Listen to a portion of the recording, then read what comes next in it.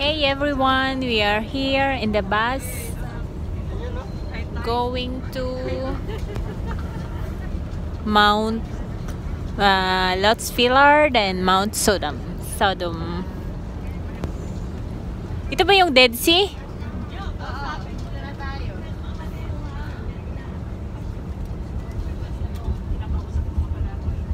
Puntahan ko nga para hindi siya antukin.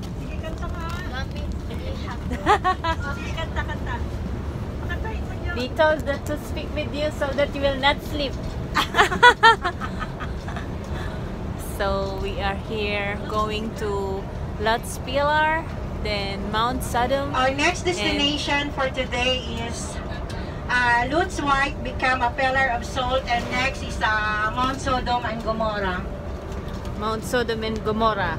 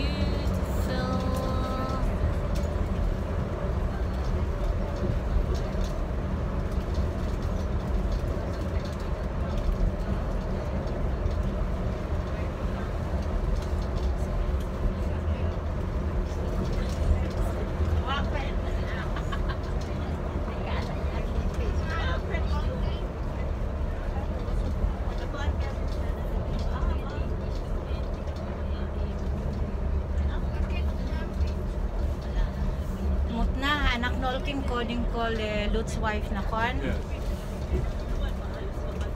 We will go to Lutz. I will tell you later. We are now entering how to Lutz wife become a Lutz pillar wife. and what is Sodom. Okay? After this. Because it was started in Mount Sodom, Akarka, here in Lutz wife. Lutz wife. Dito na tayo? Oo. Lai, pangalawa mo nang balik dito, Lai. Ako rin pangalawa ko na. Baka nakalimutan mo, Lai. Yung doon tayo kasi kanina, nung nakaraan.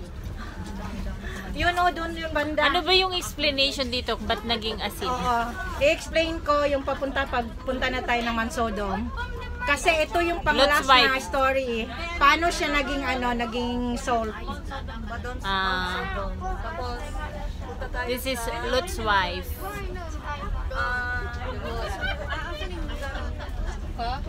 Mount Sodom.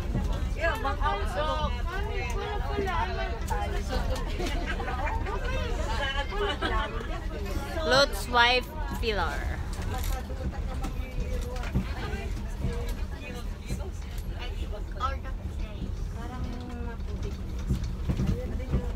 Kamasman. I'm feeling Kamasman. Mut na. Kamasman po. Ken. What do you want? Okay. 20 We still minutes, have a half time? an hour. Yeah. Half an hour, okay. Your manager. We will be here for 20 minutes. Only 30 minutes. Picture, and later on, I will explain you why Lutz wife become a pillar. So, but before I will explain you, I will explain first the Mount Sodom. Beseder.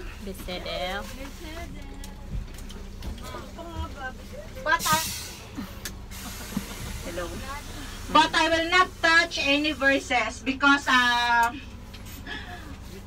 Just only the story of Mount Sodom. We get off now? Mahirap mag-touch ng mga verses kasi hindi ako pastor. Mahirap na magkamali.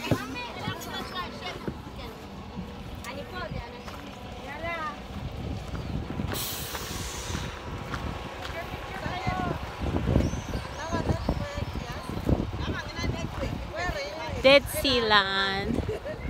So, Lot's wife and Mount Sodom. Lot's wife is actually a mountain that is naturally sculptured in the form of pillar of salt, situated on Road 90 on the way to the Dead Sea. According to the biblical story, Lot and his family were helped by angels to flee when God destroyed the cities of Sodom and Gomorrah. The angels warned them not to look back, but Lot's wife couldn't contain her curiosity, look back, and turned into a pillar of salt. Ah, I see. Mount Sodom, which is around 10 kilometers, 6 miles long, and 1.5 kilometers, 1 mile across, it's essentially a giant salt trap. It is unique in that it's salt plug in a dry region. Central part of Mount Sodom contains a cave with its entrance underneath the rock known as Lot's Pillar. It can be clearly seen west of Road 90. The cave has two chimneys at the base of tunnels were formed from the dissolving salt that combined to form one tunnel close to the cave entrance.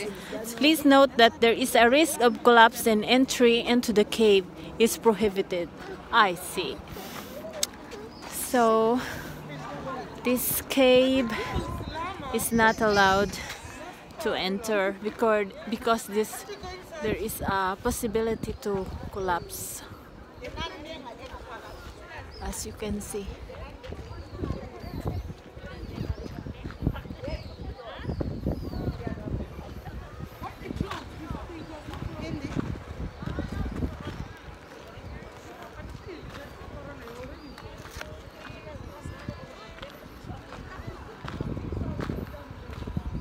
This is our bus. This is our group. We are on the way to Dead Sea.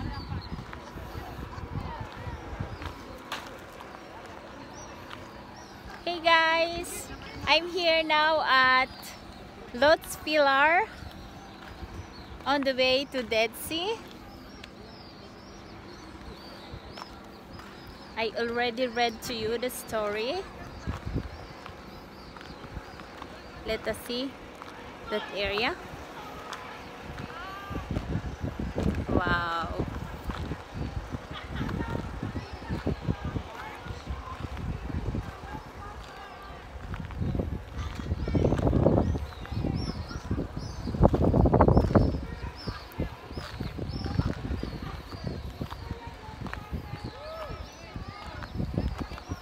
Wow, it's very refreshing here.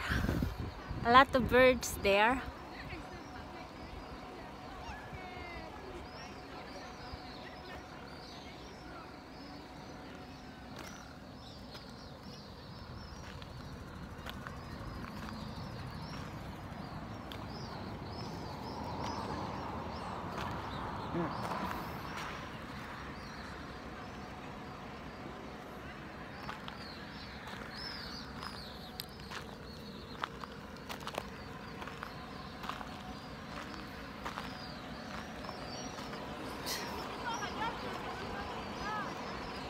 This is Road 90.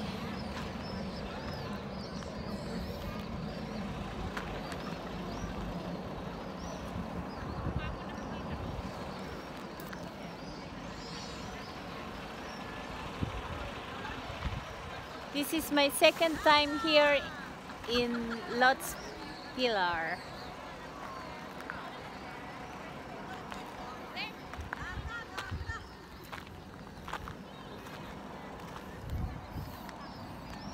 We are one bus.